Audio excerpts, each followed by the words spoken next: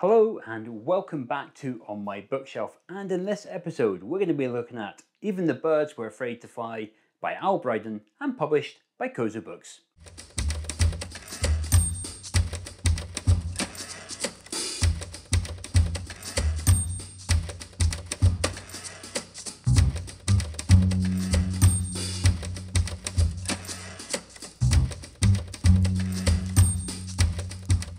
Thank you for joining me in another episode in this new series of On My Bookshelf.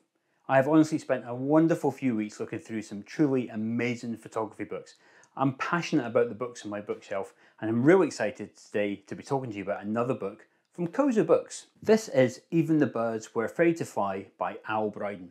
Is a photographer based in the north of England. He's had his work published in several books and zines, and his work has been also exhibited across the globe. But before we look at the content of the book, let me tell you a little bit about it. It measures 200mm by 240mm and is 80 pages long.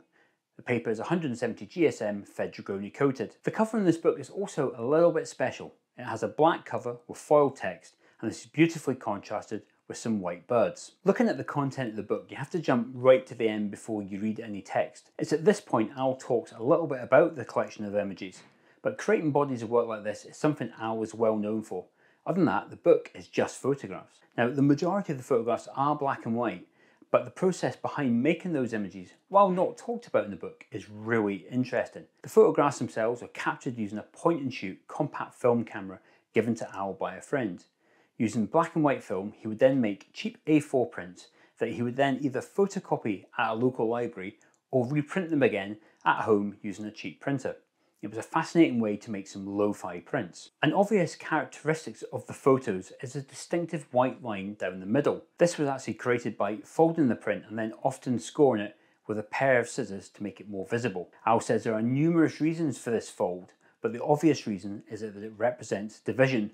Now, this division can be the difference between being awake and being asleep, representing Al's insomnia, but also the division in society from such major events as Brexit. Looking through the photographs, most of them are what you would call landscapes. The lo-fi nature of them, though, simplify the nature of those scenes by amplifying things like contrast, light, structure, and form of the photograph. But he also includes other interesting images, such as balloon tags that he would find while out walking. They sometimes would contain messages to loved ones that have passed away, and they are in stark contrast to the other photographs. So, is this a book for your bookshelf? This is the very question that I asked myself, and it has been a very tricky one for me to answer. If you look at the types of photographs I take, they are almost the polar opposite to the images in this book. But the one thing I like to do is to challenge my own preconceptions of what a photograph is or should look like. I find I can't do this by looking at other people's work online, so this is where books like this come into play. This book has been challenging for me, both in terms of the style of photograph, but also finding the words to describe the photographs and the emotions they evoke. For me, and the styles of photograph I normally look at,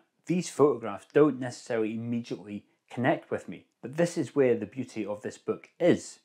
The more time you spend with it, the more enriching it is.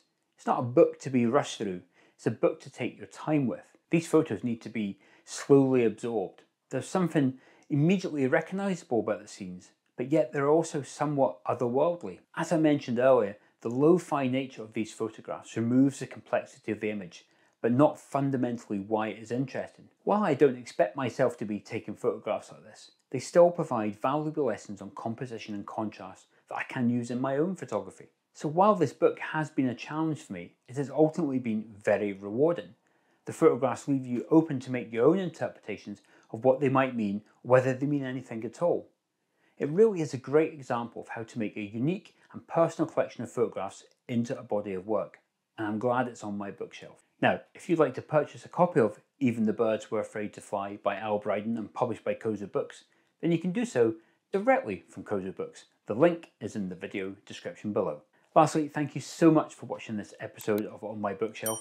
I do hope you're enjoying the current series. I'm trying to mix things up a little bit in this series by bringing you books featuring different styles and genres of photography. I've got a few more episodes yet to film for this series, so if you don't want to miss any of them, please do remember to click on that subscribe button and hit the bell icon.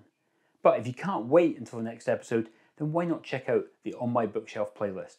There are over 30 episodes, so I'm sure you'll find a book in there somewhere to inspire your photography. Thanks again for watching, and I'll see you next time.